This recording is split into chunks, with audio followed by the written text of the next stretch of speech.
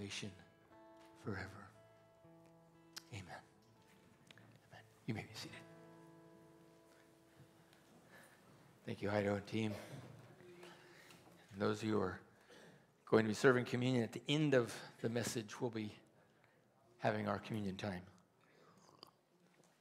So you can look at this as a few minutes of preparation for that. You know, some of you, well, a good portion of you remember who this is, but there's some people you might have to lean over and explain what a checkbook is. But you know, reconciling your checkbook with the bank used to be a big deal of personal finance. You know, they'd send you your statement and you'd write that stuff down and you're like, what in the world happened? You know, there is more months than there is money. You know, and you're trying to figure that out, and you're wanting to be in agreement. You want to be reconciled with the bank, because if you're not reconciled with the bank, they have that way of charging you extra money. You know, I remember that one time, this is not a part of my notes, but I came home for lunch during work, and my dear wife, who'd been married to me for about a year, or a year and a half, maybe 2 years, maybe, at this point said, we're overdrawn at the bank. And I'm like, how could we be overdrawn at the bank? And, you know, so we're looking through this bank statement. I said, oh, okay, that's fine. We'll just go down and take care of it. And she said, wise woman that she is, with what? You know, some of you remember back then when you didn't have anything extra. Whatever the bank had was all you had. And you realized, I was estranged from my bank. We were not reconciled because what they said we had spent or we had tried to spend, they didn't say we had. And, you know, that was some of my early banking instructions. And some of you know what that's like. But do you know you can be overdrawn with God?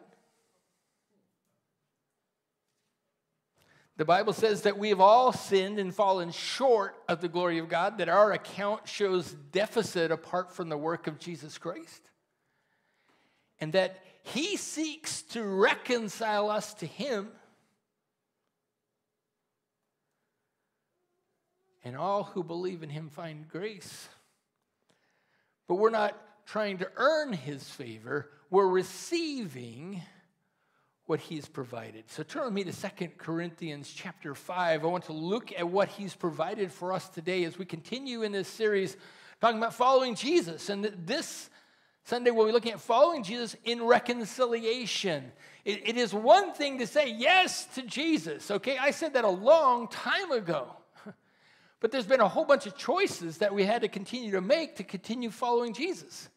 It's a wonderful thing to say, hey, you know, my spouse said yes to me, and I have drug her through various countries and situations around the world. The following requires a continual choosing. He has chosen us, but we must continue to choose Him. So in 2 Corinthians 5, it shows us some of the things that He has done. And this is perhaps one of the most amazing texts of the Bible. So I should be done by about 2. But some of you think that's funny, but we won't later. But anyway, in 2 Corinthians 5, verse 17, it says, therefore, if anyone is in Christ, he is a new creature. The old things have passed away. Behold, new things have come. Now all these things are from God, who reconciled us to Himself through Christ and gave us the ministry of reconciliation. Namely, that God was in Christ, reconciling the world to Himself, not counting their trespasses against them. And He has committed to us the word of reconciliation. Therefore, we are ambassadors for Christ. And as though God were making an appeal to us, we beg you on behalf of Christ, be reconciled to God. For He made Him who knew no sin, to be sin on our behalf so that we could become the righteousness of God in him. What a marvelous thing that he has done for us. Those who walk with their faith in him will walk differently with man and with God. He says so, therefore. And you guys know when you look in your Bible and you see a therefore, say, hey, where's that pointing back to? And it could be verse 16, but 16 is actually pointing back to verses 14 and 15. So if you'll look with me over there, it says the love of God, the love of Christ controls us, having concluded this, that one died for all, therefore all died. And he died for all, so that they who live might no longer live for themselves, but for him who died and rose again on their behalf. That is amazing to think about. That he died for me, he rose again. He says, now live for him. That is what we call the great exchange. We're going to be talking about that this morning, that he exchanged his life for mine. He exchanged his life for yours. And he has made you a new creature. He is our creator. It says over there in Colossians, that through him all things were made. Nothing was made that was made in John 1. Without him, he's the one who was doing this. If your faith is in Christ, he's doing a work in you, but he's already done a work in you. So there is that which he is yet fulfilling, and that which has already begun to be. And so he's in this process of making you who he's already made you. Does that make any sense at all? Not at all. But that idea is, hey, you've made your bread, you put it in the oven, what's it doing? Are you making it? No. It's made, but it's continuing to mature. It's continuing to develop. It's continuing to become what he intends for us to be. So that's what we do with food oftentimes. But if you are in Christ, you are a new creation. If you are in Christ, you are a new creation. So speak that word to your neighbor. They might need a bit of encouragement this morning. All right? If you're in Christ, you're a new creation. Tell them. That person needs to hear it. Listen, in Christ, God makes something new. It is not something that's existed before.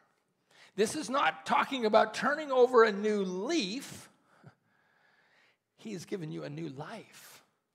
All right? And so he is doing something. He says is, not shall be. He is a new creation.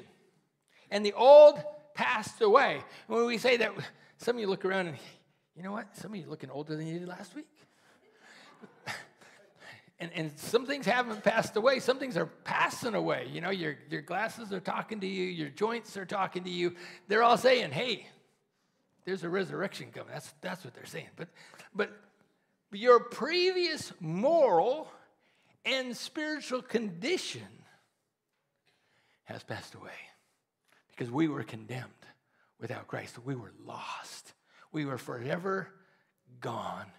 He says that condition is forever gone now. You now stand in a new relationship, all right? And so, behold, the new has come. Not just a new man, but a new person that dwells within you. Galatians 2:20 says what?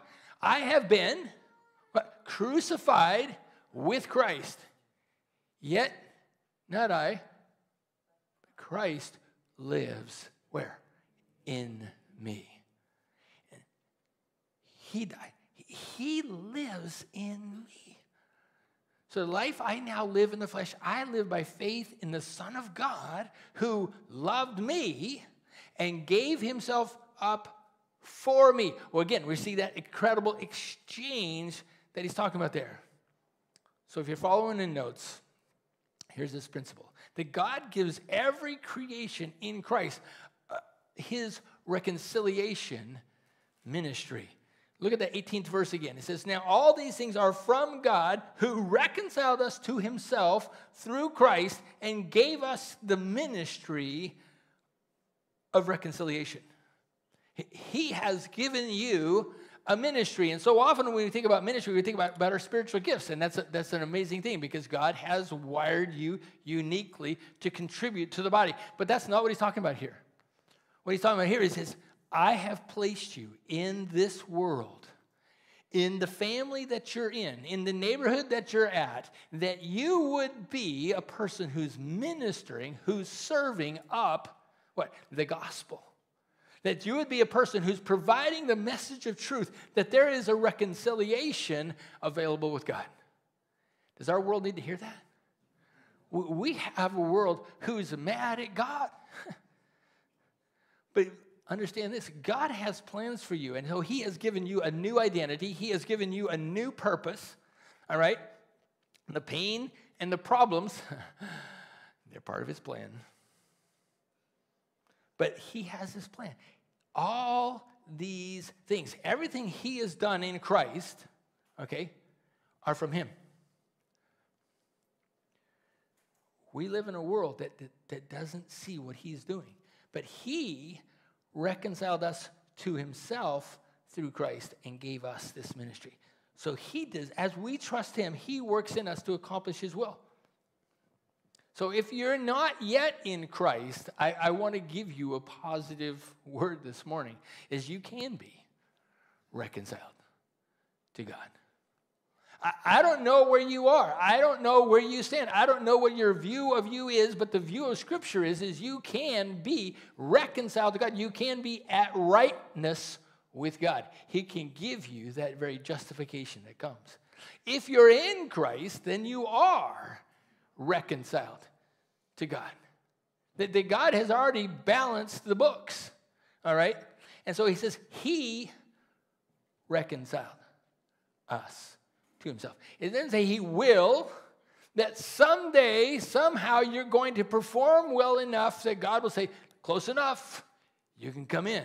That's not how it works, friends. Because you are bankrupt and overdrawn. Right? You have nothing to contribute to your own well-being spiritually, and he reconciled you to himself. And so from that spot, what? Through Christ. It is through Christ. Say it with me. Through Christ.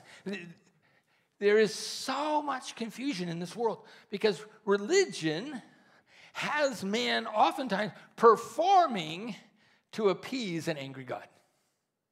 But you read your Bible, and we're going to see it here in just a moment. He's not counting the trespasses against it. He's already poured out his wrath upon that cross.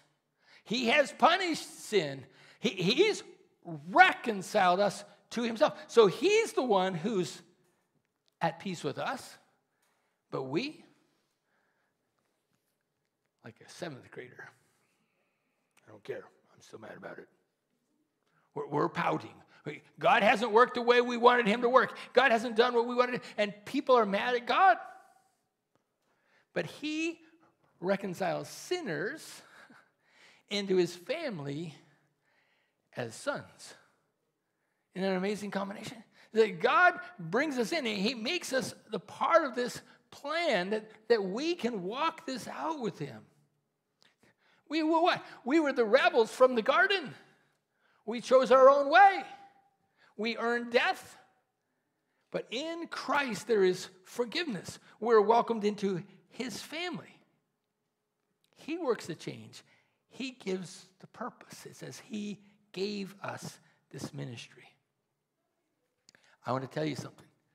God has entrusted believers the good news that lets people around you know reconciliation with God is available. Don't assume that people have heard that.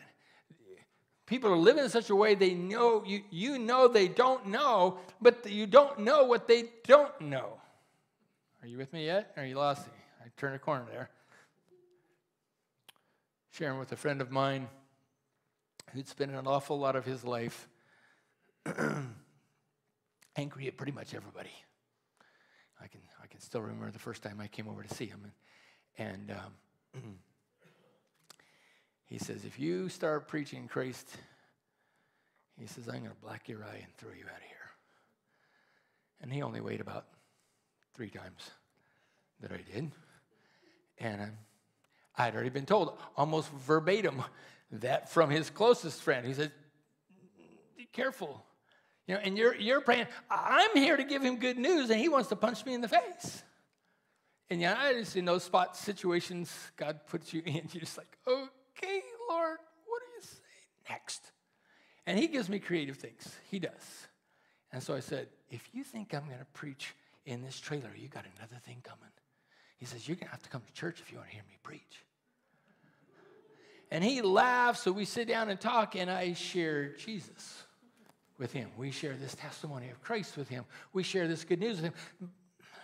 And he told me that day how many times well, not how many times, but several times, that he had spent a night in the Gray Bar Hotel from punching people in the face, you know, from being that angry person. But he would not receive it. There's a message we have that brings hope to people that haven't yet received it. I was with him in the hospital. He was going in to have some cancer removed. It does sober you a little bit when you're in that place. He still didn't want to hear it. I said, could I just share one verse of scripture with you? Okay. You could feel the warmth and the acceptance of truth just radiating out from him. And I'm there, and I just, for God so loved the world that he gave his only begotten Son, that whoever believes on him should not perish, but have everlasting life. And in front of me was an angry person, 55 years of age. He says, I've never heard that verse before. Don't assume that people know that God loves them, that God was reconciled, that God has paid it. There's an awful lot of signs, even at football games, all sorts of things that people have done. Don't assume that anybody's heard anything. He made you a minister, and he gave you this ministry. He says, reconciliation with God is available. You are assigned, you are on a mission from God. He has a work to do for you.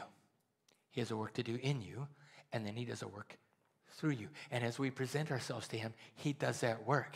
All right, we saw the video of our team in the Philippines, and it was exciting seeing them baptizing there. Sunrise baptism was that was.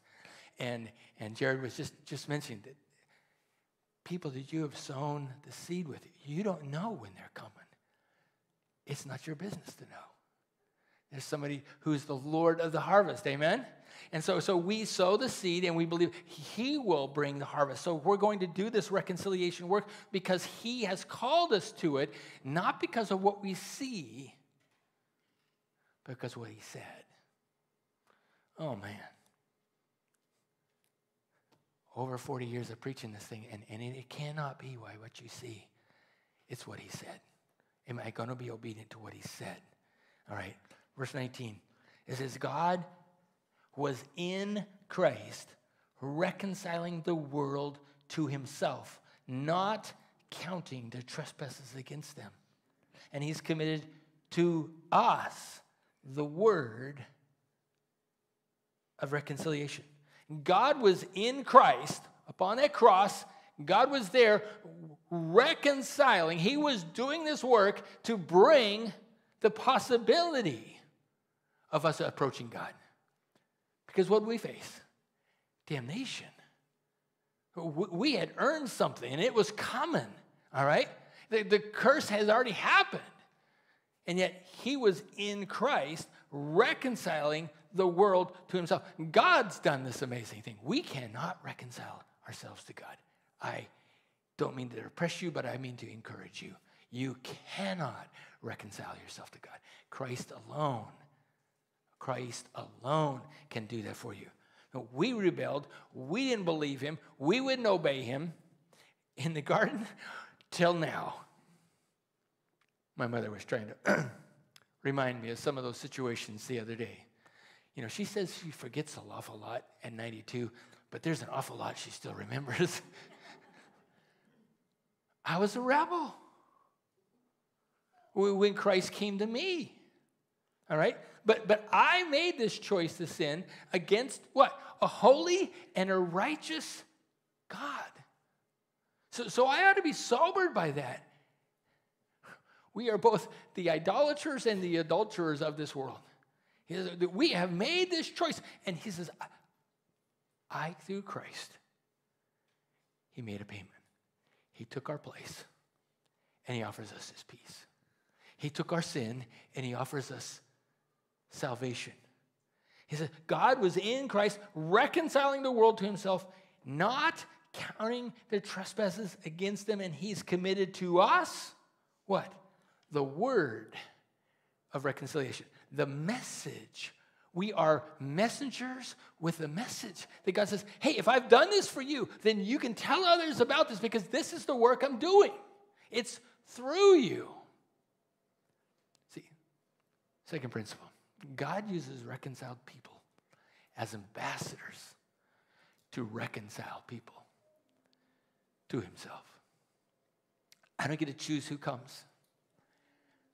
I get to choose who I speak to. And some come and some don't. I was sharing with my neighbor who just recently was at the hospital, and while they were trying to slow down her heart, they did. They slowed it down to a stop. That wasn't quite as far as they wanted it to slow down to. And the interesting thing was talking about them bringing this person back because she had a DNR. But I guess when they stop you, they don't think that's right, so you have to bring them back. So they brought her back, and we were talking about the hope that she had because over a decade ago, I've shared Christ with her. She's made this commitment. But as we are discussing this, praise God, her daughter was also listening. And we were able to share this message. I don't know when people choose, but I know what the message is. See? And so God uses us who have been reconciled to him as ambassadors to reconcile people to himself. He says he's not counting their trespasses against them. What is this world coming to? Has God gone soft on sin? No, he put his sin upon his son. And he punished it with a fury and a wrath that we'll never understand. We'll never understand. He hasn't gone soft on sin. He's not gone soft. But he is no longer putting on their account, holding their misdeeds against them, debiting people's offenses to their account because Jesus Christ paid it.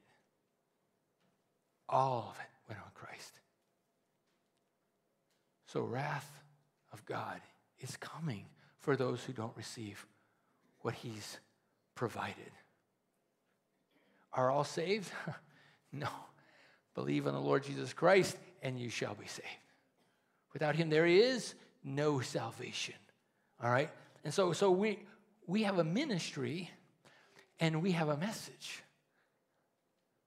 I want you to understand this. You have a ministry, and you have a message. If you have believed this, God has something he wants to speak through you. You have been created, a new creation in Christ, to do what? To communicate Christ to others. To share that hope, share that trust. By trusting the Savior, there is forgiveness of sin.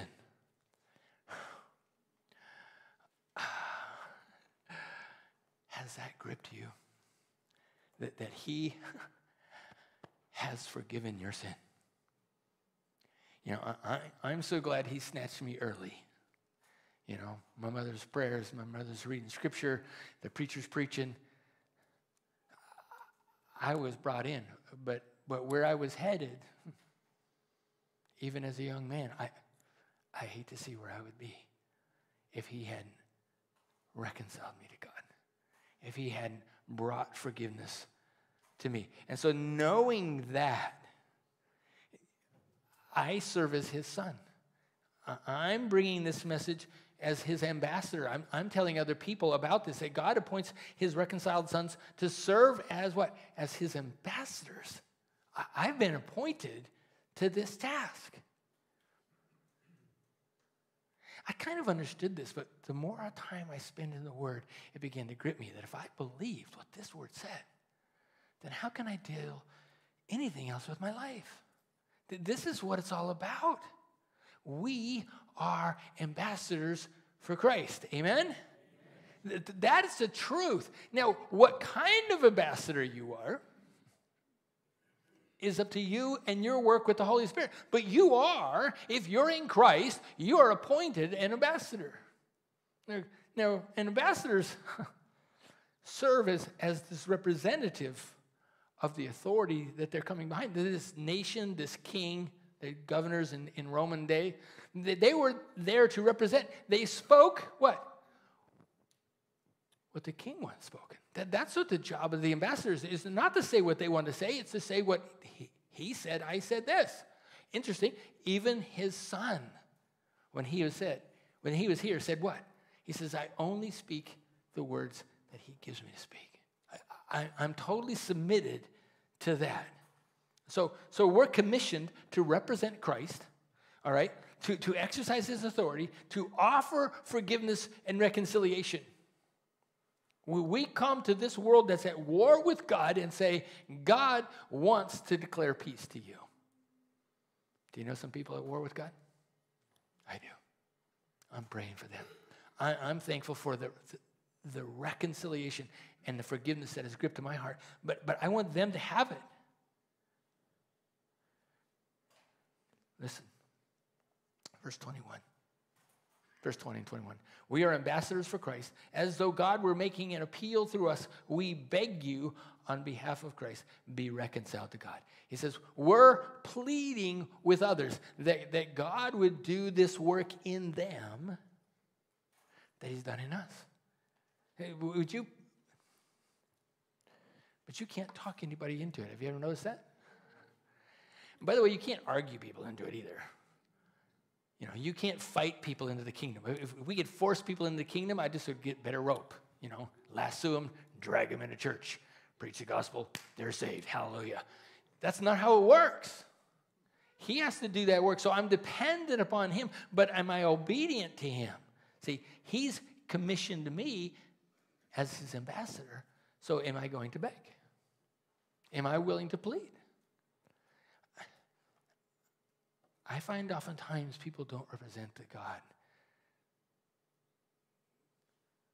that offers you grace. They're trying to tell people what a lousy, rotten sinner they are. I have found most people already know that. They may not admit it to you because of what they're expecting to receive from you, but there's a God who reconciles us to himself, but he doesn't count our trespasses against us. That there's a hope. There's a message.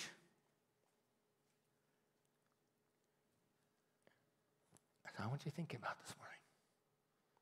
Who are you saying? Maybe they've walked away. Have we not all at some point in our life? But be reconciled to God. We are asking them to make a choice that there is something that we can do. There's someone that we can believe in that brings this reconciliation about. But I've had people tell me, don't you be talking. I used to work for this guy. Don't you be talking to me about your religion. He says, I'm not talking about religion. I'm talking about relationship. You're still talking about it.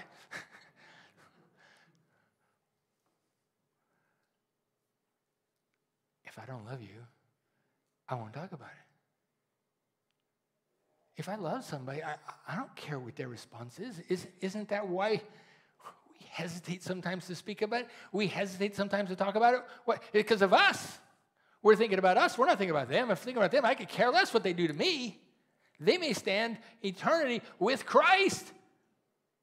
I don't care if they punch me in the face and throw me out of there. If they hear Christ. Listen. It says here in verse 21, he made him. He, being the Father, made him, being Christ, his Son, who knew no sin. Nada, never, ever entered his heart or his mind to rebel against his Father, to do anything contrary to the will of God, anything less than love, never entered his mind. He knew no sin, to be what? To be sin on our behalf, so that we might become the righteousness of God in him. He was not made a sinner, okay? Now follow me. Why? Because he had to be the Lamb of God who takes away the sin of the world. If he became a sinner, he no longer can serve as a sacrifice. But he took on sin on himself, all right? He was as treated as though he'd rebelled against God, but he had never done it. He was not guilty, but he was punished as my substitute. It's the substitutionary sacrifice of Christ. My sin was imputed on him. It was laid upon him as though it was true. It was accounted as though he was the sinner when it was me, when it was you, when it's those people that you're speaking to. It's already been accounted on Christ. So we're calling them to be reconciled to God. Because why? Because he redeems. He paid it all. What's it say? When does that transaction, what is our part in being reconciled to God? In Acts 10, the 43rd verse, they're preaching and they're speaking about Christ. Would you read these words with me? And if you haven't believed this, this may be the most important word that you hear. Of him, read with me, all the prophets bear witness that through his name, everyone who believes in him receives forgiveness of sins. Whoa, let's read that again. Of him, all the prophets bear witness that through his name, everyone who believes in him receives forgiveness of sin. It's not because they cleaned up their life. It's because he comes and cleans it. All right? He's the one who does this. Everyone who believes on Jesus Christ will be forgiven. Hallelujah. Can somebody say hallelujah? I see some sinners who needed to be forgiven. Praise God, he's now made us saints, right? Saints who sin. We're no longer just known as a sinner. We're this person who God's doing this work. But where are you at? Where are you at? Do you think yourself as good enough for God? If you compare yourself to others, say, hey, I'm not like that person or this person, that's fine. That's good. There's a lot of rotten people out there. But if you're not as good as God is good, you're not good enough for God. Does that make sense? If you're not holy like God is holy, then you need him to do a work in your life. Then I need to come to him because I have rebelled. I have withdrawn from this account. I have overspent, overdrafted my life. And I needed a Savior to save me. This sounds weird, but there is no salvation for those who don't sin. Because they don't need a Savior. So you have to come to that place in your life where you have to say, hey, there's a Savior. So, and until he's brought you to the place of conviction that says, you are the wretched man. You are the person who needs to be saved. You're that person. Until he believes that. And my question to you is, will you turn to him to be saved? Will you let him save you? Do you believe his death upon that cross is sufficient? See, if the Son sacrificed himself, then the Savior offers you this gift. Is the Father going to reject his Son's sacrifice? No, they agreed from this before the foundation of the world. This was how it was going to be done. He forgives all who believe. Whoever shall call upon the name of the Lord shall be shall be. Shall be. It's not, it might be, it could be. Whoever will call will be saved. So we have a message to give them. Whether they choose to believe it or not is not our responsibility. It's our responsibility to say, I am an ambassador here. The king has given me a job. I will speak it in this situation. And I want to speak it in such a way that he will do the work. Because everyone who believes on him receives forgiveness of sins. For if we confess with your mouth, you believe in your heart that God has raised him from the dead, you shall be saved. Listen. If you've been saved, then you've been changed. And you've been changed, then you've been assigned. You've been assigned, then you have a purpose and responsibility. I don't care how old you are. I don't care how weak you are. Ray Abbott, he was laying there at Royal Gardens. His legs were no longer working. He was 94. And I'm talking to him about it, and he says, well, this is not exactly the appointment that I wanted. But he says, I can still reach my Bibles. And he had Gospels of John with him right there. They come in, hey, they got to talk to me. He was fulfilling his role as an ambassador, even though he was weak in his body and about to go home with Jesus. He was still doing that job. Listen, he wants to do his work. He made him, verse 21, who knew no sin, to be sin on our behalf, so that we might become the righteousness of God in him. Not just that you'd be forgiven. See, that's pardoned. That's okay. What's happened? We're taking that away. But he said, I want you to embrace the full character of God. The rightness of God becomes a part of your life. It becomes a part of your lifestyle. You're no longer a pig in a pig pen. You're not just saved from a curse and made clean. You are now a son who is accepted, beloved, honored, called, gifted, indwelt, empowered. I can go on and on. He's done this for you. He's made you a new creation. He forgave you. He has plans for you because he's already appointed you as an ambassador. Listen, this is what we at Throne Prairie are supposed to be about. Isn't that right? That's what this is for. Because why in the world are we spending thousands upon thousands of dollars around the world? Because it says in Romans 10, how shall they call on him in whom they have not believed? And how will they believe in him in whom they have not heard? And then how will they hear without a preacher? And how will they preach unless they are sent? How beautiful are the feet of those who bring good news of good things. Faith comes by hearing, and hearing by the word of Christ. So we're bringing the word of Christ to our world. Why? Because he's doing a work of righteousness in us. He's done his work, and he's continuing to conform us to Christ. Why? That we would live for him. And if you've been forgiven, then not forgiveness to be the mark of your life. I finished up with Ephesians 4, talking about the unity and the humility of how we walk with Christ. We're one body. We're one. That person, am I going to forgive? Am I going to be reconciled? I need to walk this out with him. And that means I don't hold it against my brother or my sister. I will believe what Christ paid for them is enough. I will reconcile with them. See, you are reconciled to be what? To be reconcilers. I find so many people, it's just like, hallelujah, me and Jesus, we're good.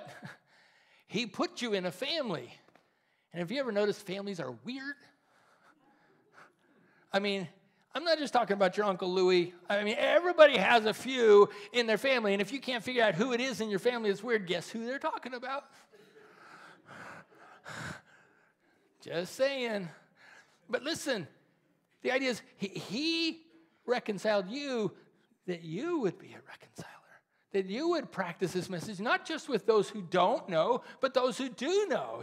It's been the tragedy of the church is that the believer has not walked in the path of forgiveness with other believers. We're going to talk more in the days ahead, but it says that we are to be what? Tender-hearted, forgiving one another, just as God in Christ also has forgiven you. Hallelujah. Have you ever had believers really hurt your feelings? Say nasty things about you?